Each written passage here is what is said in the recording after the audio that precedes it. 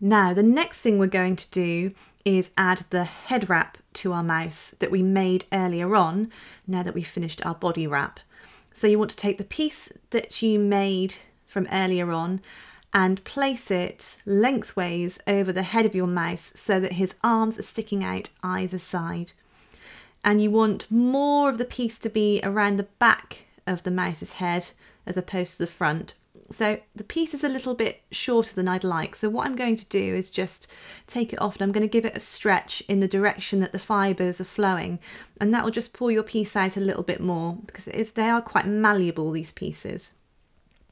So you want to place about 1 inch over the chest so that you've got those frilly ends that are covering the sort of the neck and chest area.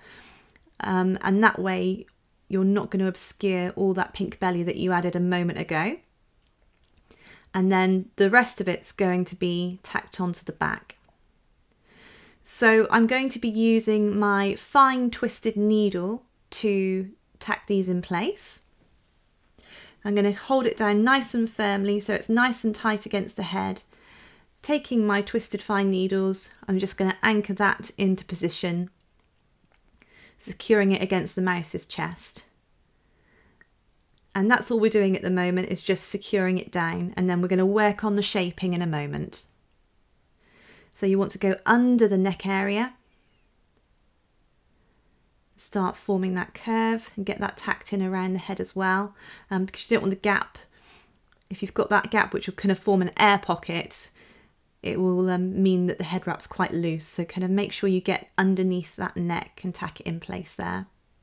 And then spin it over and do the same thing on the back. And you should have about 2 to 2.5 inches on the back. And don't worry if you've got quite a bit here. You can always pull some off if it's too much. But if it's kind of anywhere in this ballpark of 2 to 2.5 inches, just tack it in place. And it just gives a bit more shape and thickness to your mouse when he's finished.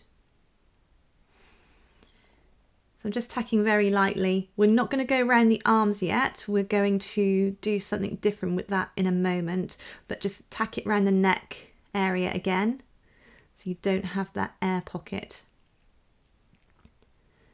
And you can see there's quite a bit of looseness there, so I'm just going to tack that down into place. Give it a good stab.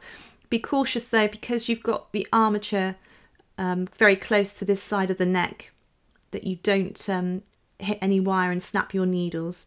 So you're using that bouncing motion that we spoke about earlier on.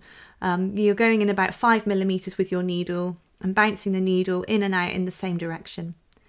So I'm just tacking some of the looseness around the arms under the arm, but we don't want to go in tightly yet. We just want to get it tacked in loosely. And then we're just going to go on the top of the head as well and get that tacked down so we can't move it.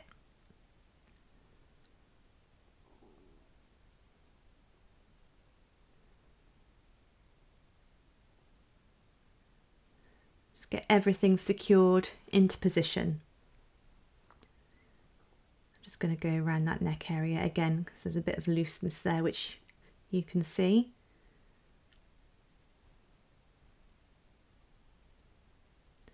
Right, that looks good to me. So what I'm going to do now is I'm going to swap my fine needle for my medium twisted needles.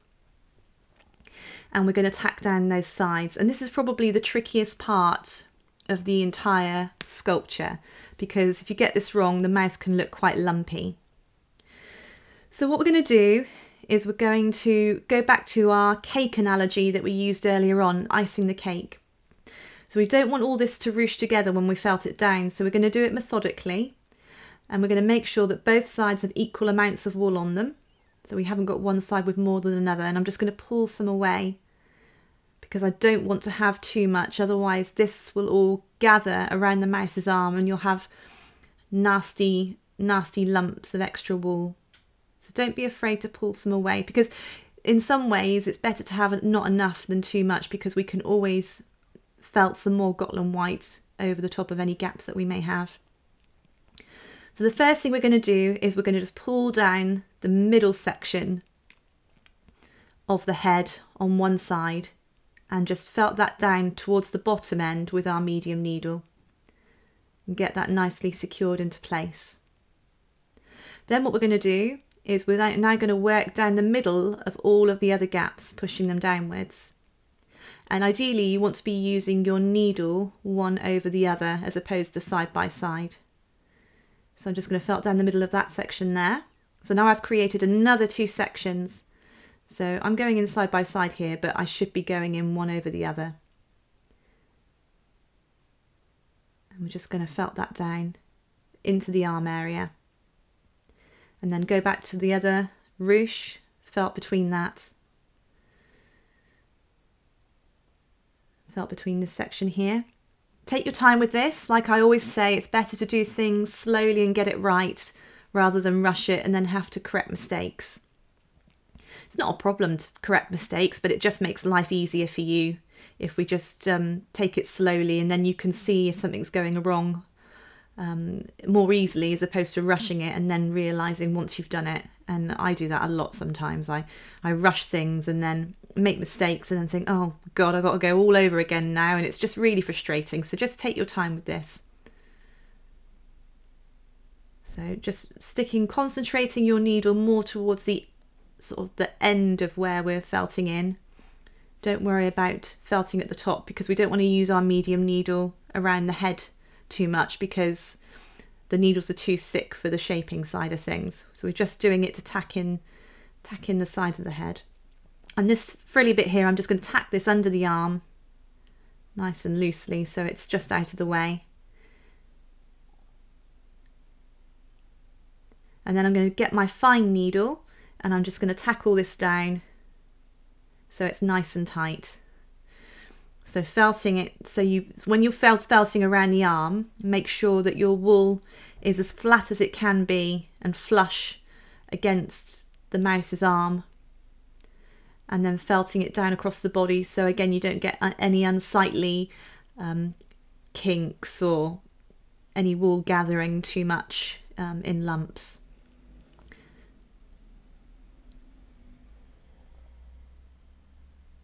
So moving on to the other side, I'm just pushing this with my finger.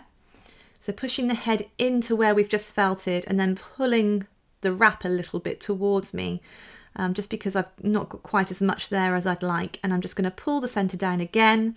And once again with my medium needles, I'm just going to tack that middle piece down into place, into the arm area. So I'm going about an inch up and then felting down towards the arm. So same thing again, take the middle of the gather and just go through the middle of it.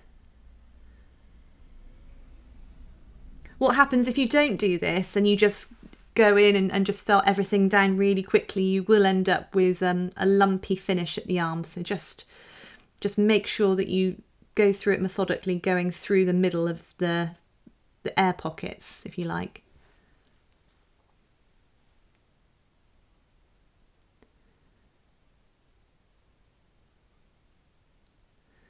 So getting it in nice and tightly into the neck area. And the medium needle's great for this because we can use a reasonable amount of force around the neck area to get that tucked in really tightly and firmly. And because it's kind of going into the gap of the neck, it doesn't matter that we're going to have a big indentation there, because we kind of want that anyway to create more definition between the head and the body. So I've got those frilly pieces again that I need to tack down. So I'm just going to swap back to my fine needles again, and I'm going to tack that down into place, keeping it flush. And you can kind of like move the wool under the arm as you felt it. As you can see what I'm doing here with my fine needles, I'm felting, I'm moving the needles up and down, but as I'm doing so, I'm moving them across the body to get those loose pieces of wool felted down as flush as I can with the body. Go under the arm as well. It's always easily forgotten to go under the arm. Okay, so that looks good. So we've got our head wrap tacked into place. So our next task is to now felt all this down and get it looking as mousy as possible. So we're going to stick with our fine needles, and we're going to look at felting the shape into the head of our mouse now.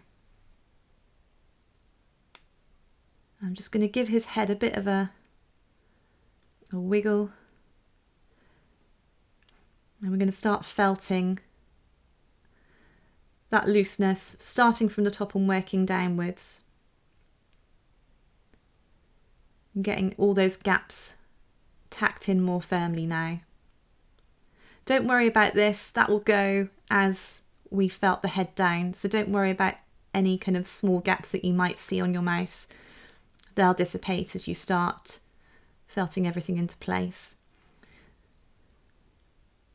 So I'm just giving that neck area and chest area another good felt to make sure that everything's nicely felted into itself. And here we want to start creating a kind of a rounded upside down rainbow edge around the neck and the head area to make it look more natural. So I'm going to start felting down the top of the head, and you'll find there's quite a bit of looseness around here. So this will take a lot of time, so be patient. It's something that will take a considerable amount of time to felt into place. But the reason that we're using a fine needle as opposed to a medium needle is because it's a very gradual process, and you want that wool to felt down gradually so that you can see where it's going and you can shape it. If we were to use the medium needle, it would push everything in too quickly. You're not able to undo what you've done, and you can't get that gradual shape forming. So it might be that you shape somewhere and actually it doesn't look right. So that's the reason why I'm using the fine needle. And also it obviously gives a much nicer finish once the mouse is completed. So I hope that makes sense.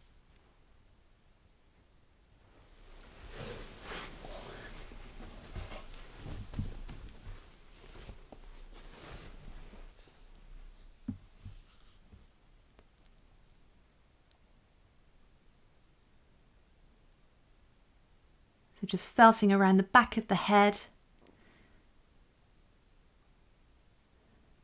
and getting all that looseness that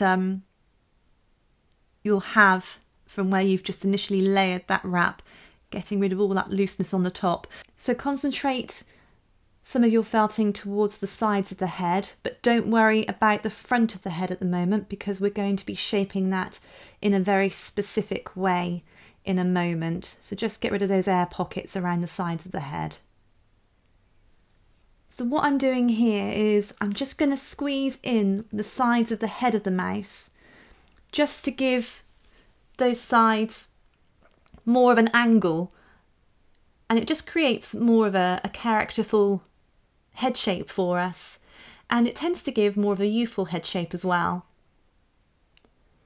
So just going back to what we were talking about earlier in relation to using a fine needle when we're finishing off our head shape and creating the shapes, I'm just going to show you now the difference. So if I use my medium needles now into the back of the head, as you can see, it's creating a lot of indentation and a lot of lumps and bumps that we don't want. And that's why we're using our fine needle. It gives us a lot more control. Although the medium needle is a lot quicker to use, the finer needle gives us that ability to gradually shape our head and give our mouse that more professional finish at the end.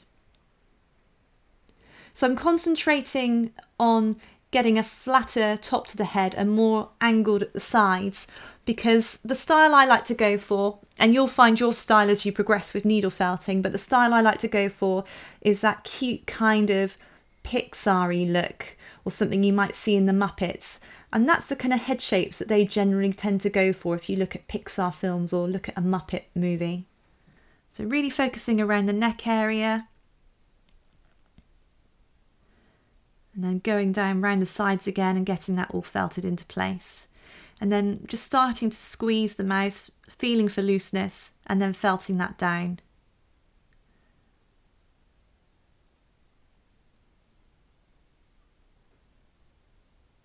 And I'm just pressing now, starting to press to where I'm roughly going to place my eyes and my nose, so I can get an idea of where things need to go and where I need to concentrate felting more.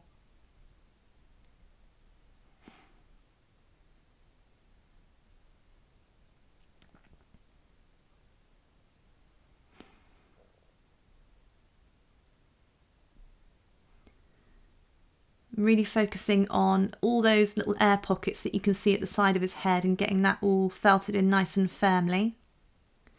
And you can see where those creases were, they're starting to disappear now, and the head's starting to really take shape.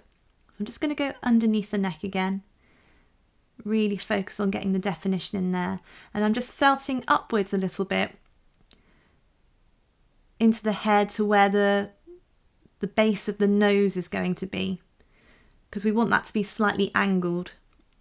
So as you can see, I'm sort of squeezing here and I'm using my thumbs to kind of angle the head upwards, and then I'm also pushing downwards. This is really important when you're making any head shape, to squeeze it into place, and it just helps you to get an idea of where you need to be felting and actually if that position works, like I said before. So if you squeeze it, it'll go back into its original shape, so you haven't lost anything, and it kind of guides you. If you were to squeeze it and you thought, actually no, I don't like that position, then you can just let the shape go back to how it was and then reposition it into another type of shape and see if that works. Whereas if you just go in all guns blazing and just felt it straight away, you kind of scupper yourself if it doesn't work.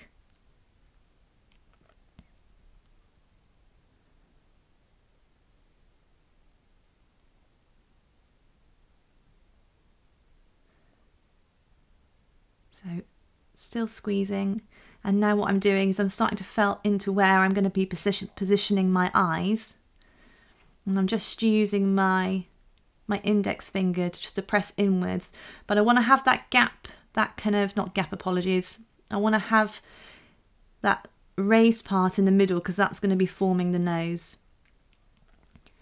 I'm just starting to felt that shape into place now.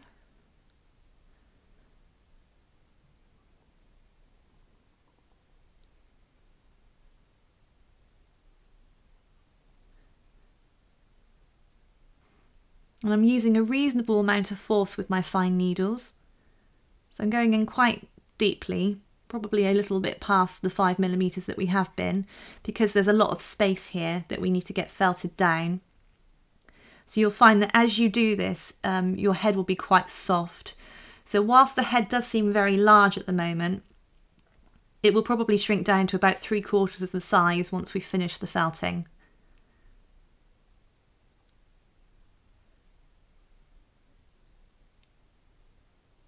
And that's why I like to kind of make everything a little bit bigger than it needs to be, because I know that I can felt this down relatively firmly and lose the kind of the majority of that bulk and get a nice tight finish to my sculpture. So what I'm doing, I'm just turning the mouse and just checking it to make sure that both sides are even as well. Remember, we're always looking for the symmetry.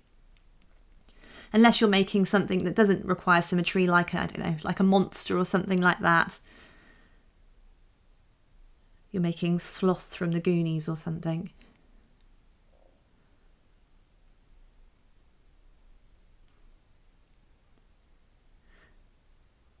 So I'm still going in the eyes, and what I'm doing now, I'm going to start looking at raising under the mouth and felting down here.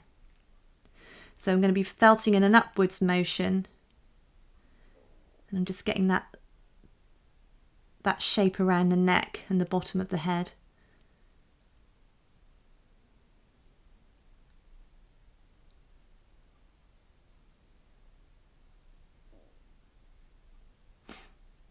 And do this gradually, because this part of the face is quite important.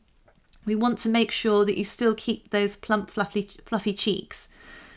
So just take this gradually, do a little bit at a time, and then just check.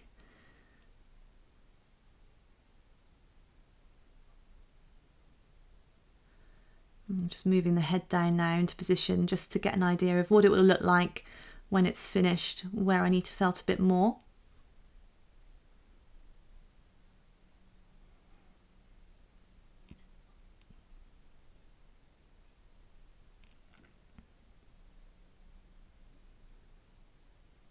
And just felting more on top of the head. You'll find that on the top of the head there will be a lot of looseness, so it will take quite a while to get this all felted down.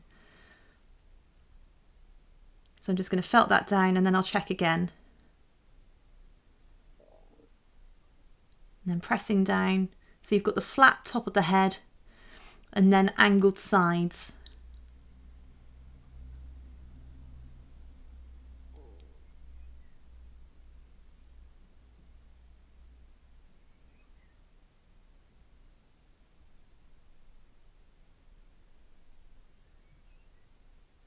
So as you can see, what I'm doing is I'm felting a few stabs, I'm pressing and then I'm checking, stabbing the wool,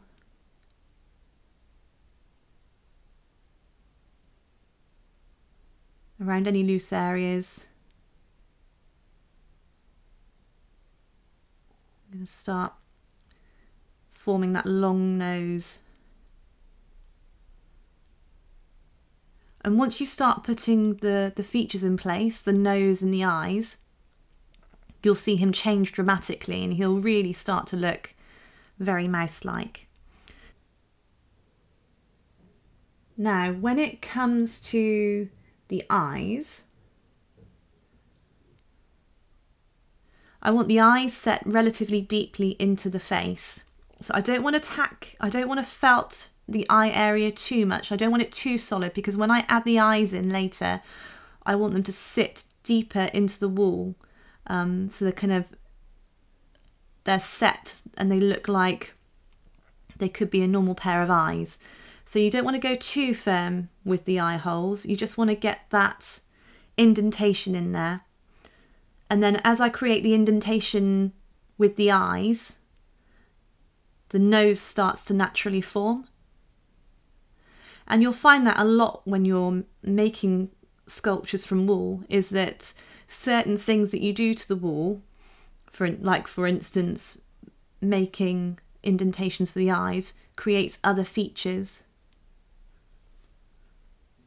And you'll really start to see your mouse face take shape now and look a lot more mouse-like. So I'm just looking now and bending that nose upwards with my fingers so I can see where I want the nose to go.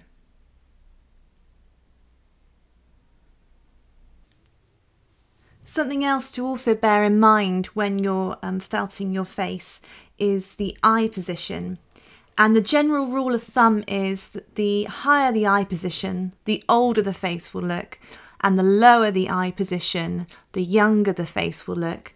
So if we were going to be creating a childlike mouse now, I would be looking to place the eyes probably about 3/4 of the way down the face. Whereas vice versa, if I was looking to create an older looking mouse, I would be looking to place the eyes probably in the first quarter of the face, on sort of the top half of the face. So it really does depend on the kind of look you want to go for. And also eye shape makes a big difference in terms of how a sculpture will look when you're making something. So a bigger eye makes a face look more youthful, whereas a smaller eye makes a face look older. So I've just sped things up here, and as you can see, I'm just tacking in any additional looseness that I've missed, and I'm using my needles side by side, and I'm still going in by about 5mm. And I'm just tucking in around the sides of the face now, very gently, because I don't want to push in too much too quickly. And just creating more of a neck, but then where I'm pushing the wool in to create the neck, then it's creating more definition around the cheek area and giving that fuller cheek appearance. And we will be felting the cheek a little bit, but we don't want to go too heavy-handed because we don't want to lose that plumpness that we're creating. overall, by the end of the sculpture, your mouse should be relatively firm, but there may be areas that are still a little bit more plump than others, but it should never be very loose. So you can see here I've got some quite big air pockets in the back of the head, so I'm just going over the back of the head with my needle to get all those air pockets dissipated. And I'm starting from the top and working my way down.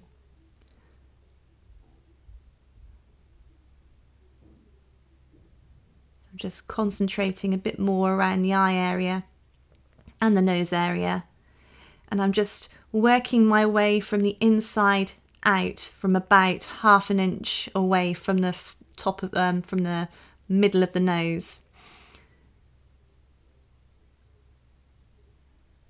And I'm just giving it a squeeze and then felting that into place again.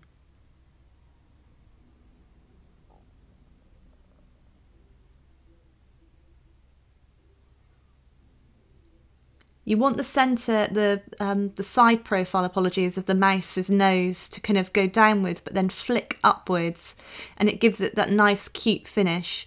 So as I'm pushing down against the nose on an angle on its side profile, and I'm then kind of taking the tip where the tip of the nose will be, and I'm pushing it upwards.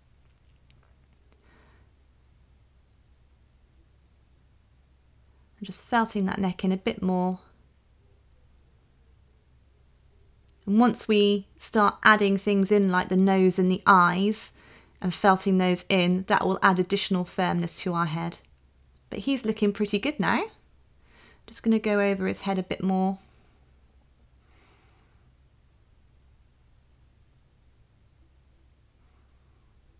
Just ensuring that that's all nicely felted in.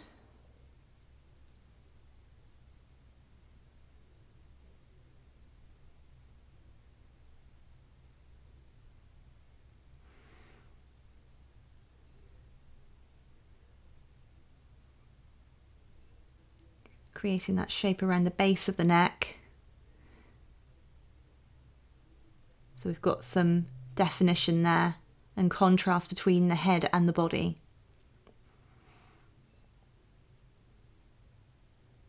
And as you make your mouse, you'll find certain things that you prefer and you'll incorporate that into your style of needle felting.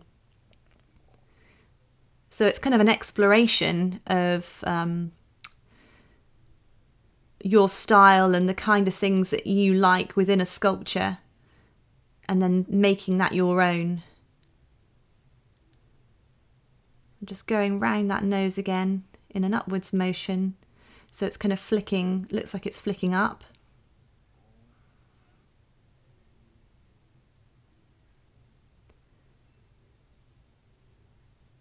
And now would be a good time also to just take a photo and just check for symmetry on a photo as well.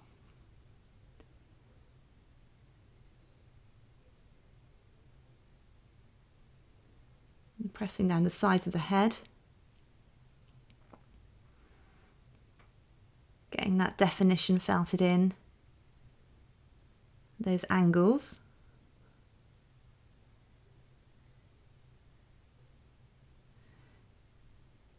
And you can see why it is a time-consuming process, because you are constantly just checking and shaping.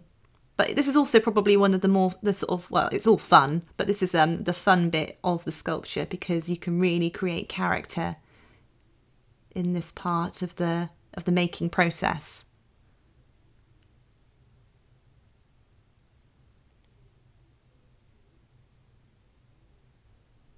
I'm just giving him a rub.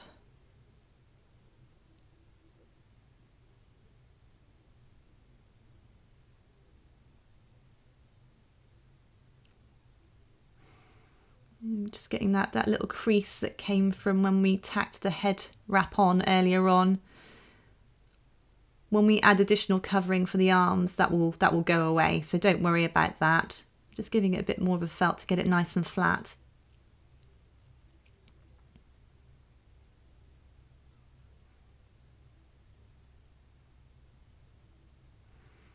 And you can often get a good idea of symmetry with the feel as well. But he's all done, and now we're going to move on to the very exciting bit, which is adding his eyes and his nose.